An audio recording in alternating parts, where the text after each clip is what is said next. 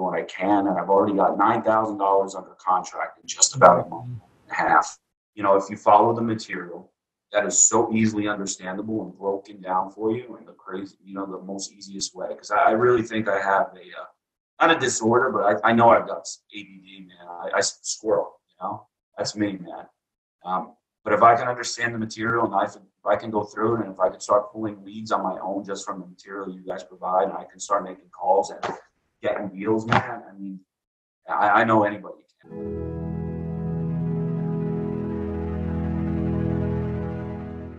Hey guys, Spencer Van here, back with another success story interview. Super excited about this one. I'm here with Luke. Luke has several deals under contract in his very first month of actually making calls for tax surplus funds. Many people don't know this, but we actually teach several different forms of surplus funds inside of Surplus Mastery, all of which are nationwide. And in this particular case, Luke is in Florida, killing it with tax funds. So with that being said, super excited about this interview. The audio, unfortunately, is not great on Luke's part. I don't know if it was just a bad connection or what was going on there. So I do highly recommend that you guys break out some headphones if you can. If not, totally fine. You should be able to hear it, but it'll be a lot clearer if you have headphones. With that being said, let's go ahead and jump into the interview. Luke has got a crazy story. He's got a couple deals under contract right now. He's been working on it. And yeah, I don't really want to give too much away. So Luke, I guess I always like to start with just kind of a little background. So, you know, you shared with me a little bit that you've been in real estate for a while and you kind of were tired of it, but what exactly got you into surplus funds, and really more or less what exactly got you into business in the first place?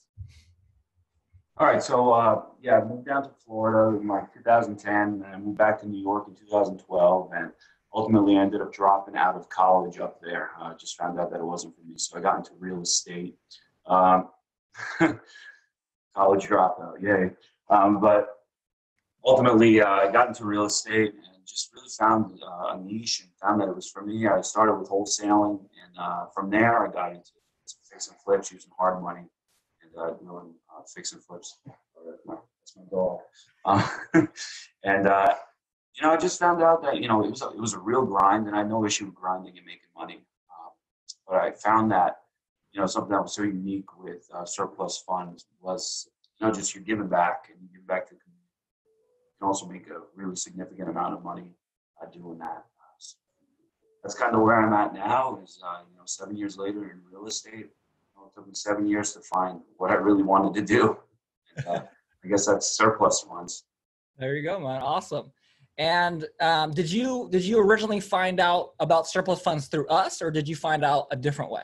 So I was actually, it's crazy. I've spent some money in different courses and stuff like that. But it was actually on YouTube, just messing around, finding more efficient ways to fix flip houses. And one of surplus fund ads came across my page.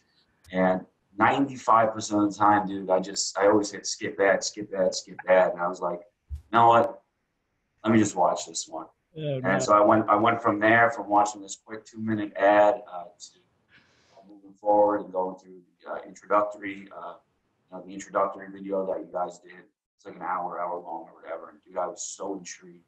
I can just tell by you on the video and Dave on the video. I was like, there's something different here because I've seen the hustling gurus. I've seen those guys that are just in it.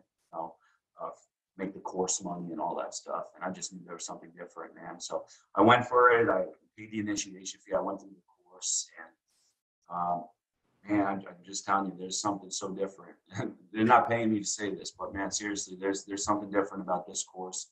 Appreciate that, man. It's wild. It's wild. And like I said, I joined back in August 2019, and I didn't really do anything until about a month and a half ago because I recently got married. So there's a lot of stuff going on. I was really busy trying to get the whole housing in order. So we just moved into our new house. There's a lot of overwhelming things going on, and I finally just got back into it and knocking out the videos and doing surplus deals and working my leads and doing what I can. And I've already got $9,000 under contract in just about a month and a half. And I got 2 more going out, and I just got a contract back in the mail this morning. So, and I'm a happy camper, definitely a happy camper. I love it, man. Well, congratulations. And going back to your story, that's so funny because we've had people before that they jump in the course and then, life happens, something comes up. For you, it was, hey, we're getting married. So, you go get married, you move, right? And then you're like, you know what? I want to do surplus funds now because we're in the middle of a pandemic. Right? You got married in March of 2020? I got married March 7th of 2020. Oh my gosh. So maybe weeks before this whole thing went crazy. And then you're like, you know what? Comes around. You said you started in April is when you actually went through the course. I just looked and I started on April 12th. So what does that put us at? Like 6 weeks I've been in this, man. The 6 weeks you've been in it. When did you actually start making calls? When I started making calls, I'll be honest, I started making calls about a week and a half into my courses and my lessons because I got through the modules really quickly. I just was back to back to back. So this is crazy. Came back from our honeymoon. I was everything was like, it was nuts, man. We got off our cruise. We had a planned trip to Europe. That got canceled. We ended up doing an Eastern Caribbean cruise.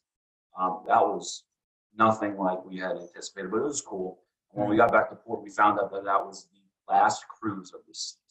Wow. And we're watching the news and we're watching all the news on the cruise, and we get back and we're like, holy cow, this is crazy. Like, what's it going to be like when we get back? And sure enough, we get back and stuff just starts shutting down. I had 4 real estate deals pending. These are 4 real estate deals separate from surplus that were pending, and every single one of them got postponed. And I still haven't earned money since then, besides through surplus, which has been absolutely crazy. Wow. So I finally just started picking it back up in April, and I've already got 9,000, 7,000 is what has already been processed from the counties so far. I spoke to them, I contacted them, and that's what I added up. As I said, I got a couple more that are going out, which is just wild, and I got a couple more that are pending. So. That's amazing, man. So yeah, man. So you hop in April 12th. You got about a week and a half. You're going through the program. So you say, would that be maybe 10 days? So maybe the 22nd around there, you start making calls. And now on May 26th, so maybe a little over a month of actually making calls. And you've got how many deals actual total? Like just different deals do you have right now? I've been working smaller deals, not the really small ones, but that's only 4 deals. 4 deals. Wow. So basically 1 deal per week in your first 4 weeks of making calls, which is pretty good. Yeah, that's kind of what I tried to average. I set a higher goal. I set a goal for 12,000 for my first month. So I know that when you set goals, you always try to come in at least a little under it. You don't always expect to hit your goal. Right. But I hit 75% of my goal and got my first month. That's amazing, man. That's amazing. And awesome. I mean, congratulations. So let me ask you this, as far as your surplus fund business, I know you mentioned you've done a bunch of other stuff before. What is your future plan with the surplus fund business? Are you looking to scale it? Like, are you looking at states? What's your? Yeah, I'm definitely looking to scale. To be, completely honest and transparent, my mind is always going a million miles a minute. I'm probably one of the most disorganized people you could meet, and I'm, inefficient. I've self-diagnosed myself with but I'm a great people person, and I know how to make deals and make contacts and stuff like that. I've actually had my wife handle more of the back end stuff. Telling me, hey, did you mail out this? Did you get this done? Because that's what her degree's in. She's actually got a cybersecurity degree, so she's a smart one. I'm a college dropout, but she's really helped me a lot too on the back end, just keeping stuff in order and making sure that I'm getting stuff done. But yeah, my ultimate goal, man, is I'm hoping for 2020 is strong year. I would like to get to about 15K a month. If I could be averaging 15K a month by the end of the year. I think that's a really achievable goal too for me, because I've just been ramping up, man. I went from doing 25, 30 calls a week, doing about 60 calls a week right now. And I may eventually have to hire somebody to start doing some more calls for me and handling more of my CRM stuff as well. Right. Absolutely, man. That's awesome, man. That's awesome. It's great that you have that team, husband, wife, team right there. And the reason why it's great is because, and this too, I can tell, one thing that we've seen work really, really well with surplus fund businesses is there's one guy or one gal that's doing all the sales, and they're kind of the marketing and salesperson and all that. And it seems like that's you. It seems like you're the guy that can get on the phone, that can close the deal, right? Yeah, And then they have someone else that's doing the administrative, running the operations. That's more of the analytical mind. And it seems like obviously in this, that would be your spouse. So, you know, I mean, it's a perfect partnership. And that's kind of what David and I have, where it's like, I love talking to people. I love being in front of people. And he's the head coach. He's the guy that teaches and all that. And then he's the one that does the deals and all that. So it's an interesting partnership. Now let me ask you something, because I know sometimes, and this is just because I'm curious, there's some for the couples out there watching this that may be interested in doing surplus funds. Did you have any issues convincing her to work with you on this, or was she just ready to go right away? Okay, so with this whole pandemic, it's actually opened her eyes, and this is something I've been hoping and praying for a while too. But this whole pandemic has opened her eyes to quit her job. So she actually quit her job. Wow. 100%. And so she's been working from home, tutoring and doing stuff out of the house, private music lessons and all that too. And it was kind of just for her. Her whole thing with me was, okay, now we're one. We're a union now. Right. We're now a married couple. How can we work with each other, and how can we help and better each other and better our lives together? Right. And we're kind of on track right now, man. We'll be completely debt free in about 4 to 5 months. Oh, just because of us putting our heads and our minds together and really working hard together. She was completely on board. I paid for the training with you guys before we got married. I didn't tell her about it. Right. But now that we're married, I know people have different. We have a joint account now, so we do everything together and we keep everything together. We have a really open, transparent relationship together. But yeah, she was totally on board, man. I started showing her some modules, showing her some of the videos. She's like, wow. She's like, you don't even, because she always, when we first met too, she says to me, she's like, man, you're a hustler. She's like, are you cool with what you do? And I grew up in church. I grew up a Christian guy. I never believed in screwing somebody to make $1. I was never about that. Right. But in real estate, dude, you got to have the hustle mentality, man. You got to be like, how am I going to get this deal closed? And it's in real estate, it's always more about commission than it is about caring for somebody. Right. And that's the coolest thing, man, about surplus funds is really just change your mindset on it. Look, you're making money, yeah, but look at how much money these people are actually making. Awesome. Mm-hmm. And it's the coolest thing. And once I explained that to her and showed her that, she was like, wow, I'm fully humbled. No, that's awesome, man. I mean, it's so true too. And that's one of the reasons why I just never got that into wholesaling. I did a couple deals. It sucks. What's that? Wholesaling sucks. Wholesaling is dead. You've heard it here first. It kind of is, man. I'll be the first to say it. Go ahead. Yeah, it's just, first of all, it is kind of dead. Not that there's people wholesaling. Okay, first of all, I'm glad we're addressing this. You don't know how many emails and messages I get of angry wholesalers telling me that I'm wrong. Okay, let me prove my point to you. Number one is it's way too competitive. Okay, way too competitive. Everyone and their mom wants to wholesale right now. Okay, I don't know why, but it is, number one. Number two is, let's just talk about this. Is it really ethical? Is it really ethical? Oh, and we have a friend hopping in too. Sorry. That's Milo. Milo's hanging out. We'll get you a deal closer shirt, and we'll get Milo some sort of a deal closer shirt or something. All right, sounds good. But yeah, so the second thing is it really ethical? If someone has a house that's worth $100,000 and they owe $50,000, so there's $50,000 in equity, and you're like, hey, I'll give you 60 for it because they need it. I'm not going to give you full market value, even though it's a perfectly fine house, but just because you're in a bad spot, I'm only going to offer you 60. It's like, I don't know if that's really, I don't know. You're helping them, but are you really, there's just a lot of gray area. I don't know. But yeah, man, I mean, it's super exciting. I'm super excited to hear about your success. Again, congratulations on getting married. That's huge. What a crazy time to get married and how well this happened. I will say that, so that's been an interesting time. But yeah, man. And the other cool thing too about surplus funds that you mentioned briefly is how it's, there's still deals going on even though we're in a recession. You talked about how you had some other deals pending. Were those fix and flip deals? Were those wholesaling deals? What type of deals that you had pending right now that you still haven't gotten paid on? Yeah, so I've got 4. They were kind of wholesale deals. 2 of them I was actually looking at going on. Mm-hmm. With my family, with my dad, we were going in. 6 of them are. 2 of them were bank-owned deals, and the banks are like shut down now. So I'm just at a standstill.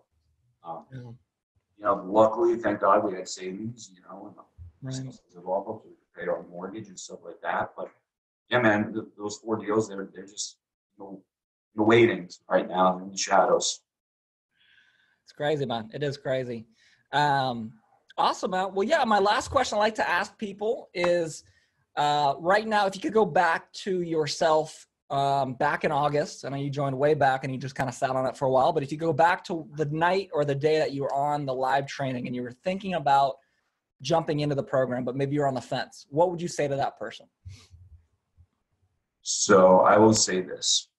There are a lot of gurus out there. There are a lot of these make money, you know, and these empty promise lies out there on YouTube and everywhere you look up. Get rich quick. There is no get rich quick trick to make money fast. There's no way. It's impossible. You know, you're not going to make money quick and snap of a finger without getting off your butt and working. It's just true. I know that because I dropped out of college and I thought I could do it. And I was like, you know what, I'm going to be the richest freaking 19-year-old. And it was not true. But here's what sets you guys apart. And this is, I'll get me a Bible. I'll lay my hand on it and promise. And this is, you know, if you follow the material that is so easily understandable and broken down for you in the crazy, you know, the most easiest way. Because I really think I have not a disorder, but I know I've got ADD, man. I squirrel, you know, that's me, man. But if I can understand the material and if I can go through it and if I can start pulling leads on my own just from the material you guys provide, and I can start making calls and getting deals, man, I mean, I know anybody can. And here's something, too, that really, really set you guys apart from me. And this is when it was really proven to me. This was after I bought in with you guys and paid for your service. I found this out. Was when I'm sending an email, I include my phone number, and your partner, David, is calling me. I'm like, California. I answer, and it's David. Hey, Luke, it's David from Surplus Fund. I'm like, okay, that's never happened to me when I joined, you know, all these other courses that I paid for in the past, man. I'm 25, I'm going to be 26 years old. I probably dropped 15 grand in courses. Wow. And yours was definitely the cheapest and the most profitable for me. Wow. And, you know, but that was something that definitely set me apart was being on the call with David, and now I'm on the call with you. You know, that you just don't see that. You know, I'm not going to go and bash all these other gurus. You know? Right. But that's just not a common thing. Right. Awesome. Well, thank you so much. It means a lot to us. We love seeing you guys be successful. And yeah, man, that's pretty much it. Do you have any other comments or anything else you'd like to let everybody know that's watching us or maybe is in the course and just getting started and needs some extra inspiration?